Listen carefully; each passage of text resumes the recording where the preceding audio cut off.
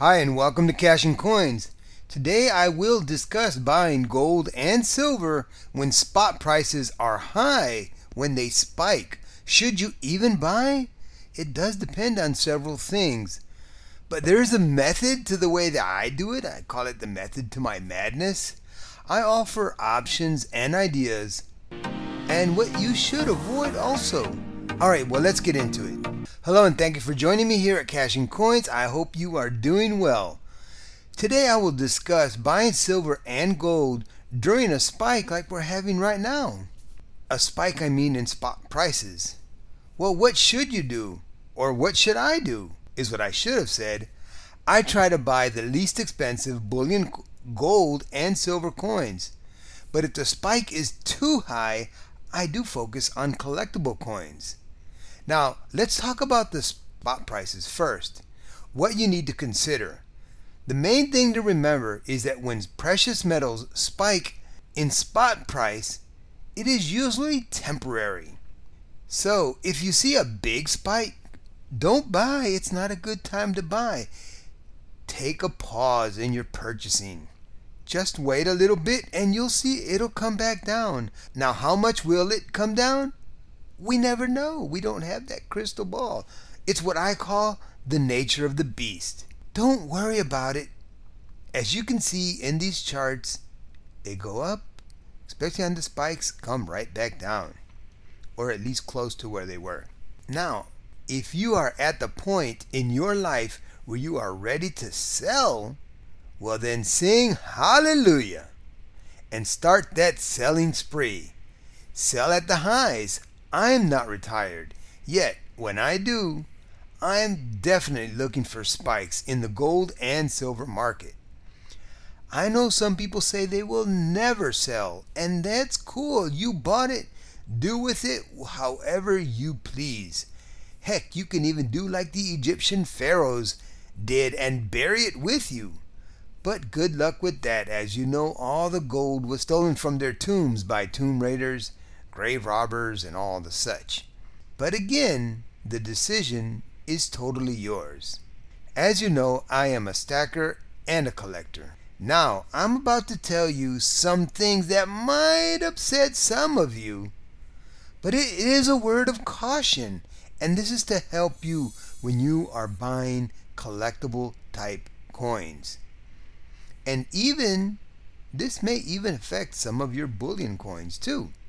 This part of the video is about things to consider, especially when purchasing collectible modern coins.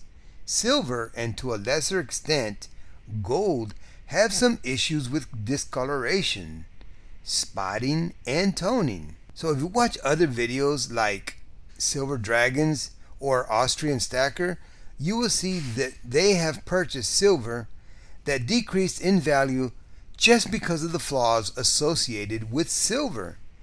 They both bought some MS-70 coins, that is mint state coins with the highest rating, coins that are supposed to be pretty much flawless. But as soon as milk spots turn up, these coins are as valuable as your day-to-day bullion coins. In other words, they don't retain that optimum value. These coins go from an MS-70 to a who knows what. They don't even have to be in their MS-70 capsules anymore because they are no longer MS-70s. For the most part, no one will pay you for their MS-70 graded value. This is a common issue with silver. Now, I did say it does happen to gold, but to a lesser extent, a much lesser extent. Gold gets what's known as copper spots. Now, I must say they can be removed, but let the professionals do it. On the other hand, milk spots cannot and will not be removed by professionals. So it's a bigger loss with silver than with gold. And you can think about this as you're building your silver and gold collections. Now, the big takeaway in this video is if there is a big spot price hike, pause your purchases. The market usually goes back down some. This is a good time to purchase some collectible coins. Just make sure that you know what you're buying. Don't believe the hype. Research what you want and look for the best deals. And lastly, this might be the best time to sell if you are ready to cash in some of your precious metals. Let's say you're retiring or something. I do hope you enjoyed today's video. I wanted to make it short, sweet, and to the point. Now, if you have any tips or tricks that you want to give on purchasing during a spike in spot prices, you are more than welcome to put it down in the comments, and I would appreciate it, and probably the audience will too. And with that said, I would like to thank you for watching Cash and Coins. Please like, share, and subscribe. And as I always say, have a wonderful day, and I'll see you on the next video.